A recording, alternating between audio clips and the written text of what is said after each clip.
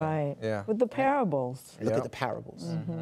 Jesus' favorite method of teaching was through object lessons. And that's one of the things that, you know, I mean, this is kind of, you know, bringing in when we need to learn how to see the Bible as God sees the Bible, right? How to see the Bible as Jesus sees the Bible. A lot of times you hear this term exegesis.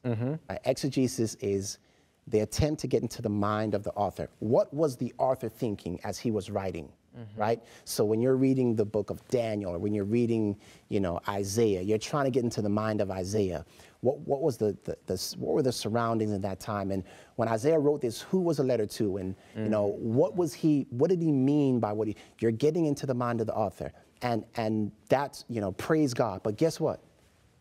Isaiah is not the ultimate author of the book of Isaiah. That's right. Daniel is not the ultimate author of the book of Daniel, right? We're talking about the ultimate author, which is God himself, which is Jesus himself.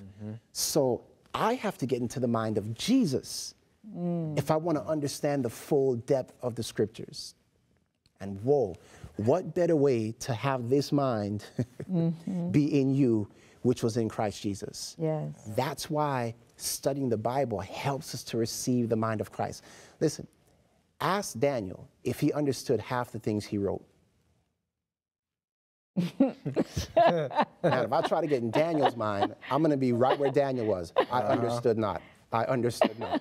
Right? So there was one greater than Daniel who understood, okay, what did God intend when he was telling Daniel to write? So that's where, you know, I really see a need for us to begin to try to get into the mind of God, get into the mind of Christ to understand the scriptures. Yes. Looking for Christ in the scriptures, that camera, that Bible story, that text, where is Christ in this story?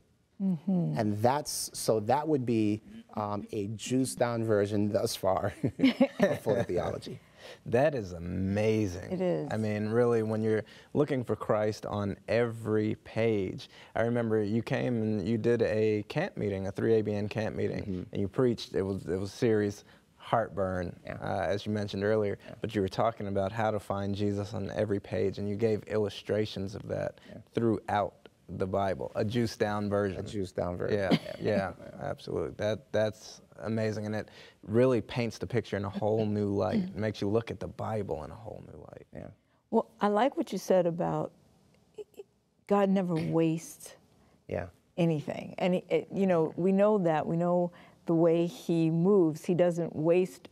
He doesn't just accomplish one thing with one move. He accomplishes many things with one move. Right. So it bears to reason that he would have this whole multi-dimensional aspect in the Word. Right? You didn't just say multi-dimensional, did you? I did. You did, didn't you? Oh, wait a minute. You did. And that's nice that you said that. Is that who God is? That is one of the aspects of phototheology. It's another principle that I have called five-dimensional Bible study. The mind of Christ. Yes. So, tell us some more, Pastor Myers, about the five-dimensional aspects of study. Is that it? So, five-dimensional Bible study. And you know what? Before I touch on that, we were just talking over the break. I wanted to bring something up about the importance of how to study the Bible. Oh, good. Because what I have seen in my experience is that, I'm a pastor. Right. I pastor at Campbell, Seventh-day Adventist Church, and Campbell, peace. You have to give a shout out to your church. Yeah, that's right. Absolutely. But what I have found in my experience as a pastor is that, a lot of people in the church depend on their pastor to study for them. This is a good point. I believe that the pastor goes, does his study, puts together his sermon, and then he preaches, and the people receive it. Oh man, that was great, that was great. Where the pastors feed the flock, but sometimes the flock depends strictly upon the pastor in order to be fed. I think one of the things that we as pastors need to be doing is not just feeding the flock, but actually teaching them how to feed themselves. Yes. And, you know that I had never had someone come to me and say, listen, this is how you study the Bible. Like, it's almost as if that was reserved for the theology student. Okay, we're going to teach the theology students how to study, but for the rest of you, you don't really need to learn how to do that. I mean, you know, kind of figure stuff out on your own and whatever, but that's not really your burden. But I think the more educated our people are in terms of learning how to get into the scriptures for themselves. Yes. You know, it's almost like we have this toolbox, and, you know, as a pastors, this is our tool of, you know, the tools we use to study the Bible. But we need to be sharing those tools with our members, Yes. so that they are now equipped to get into deep Bible study. I think that I think the underlying issue that we are facing in our church is how we approach the scriptures.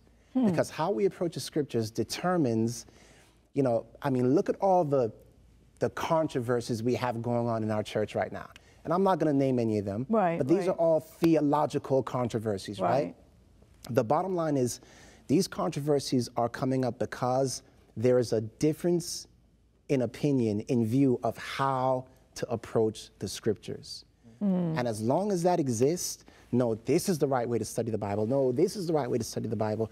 We're going to come to different conclusions. Now, I'm not saying that there's a right way and a wrong way to study the Bible, but I don't think there's any one right way to study the Bible. Okay. I think there's several ways to approach the scriptures, but the way that you know, some people are like, well, that way is, you know, this is the only way. And that I don't believe at all. Because God,